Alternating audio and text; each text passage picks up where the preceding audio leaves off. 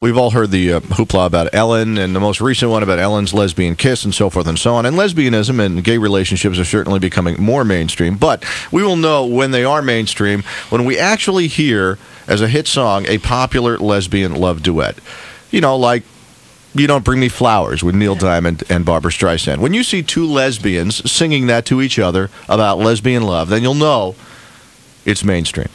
And when we do finally get that, it might sound something like this. Not like that, no.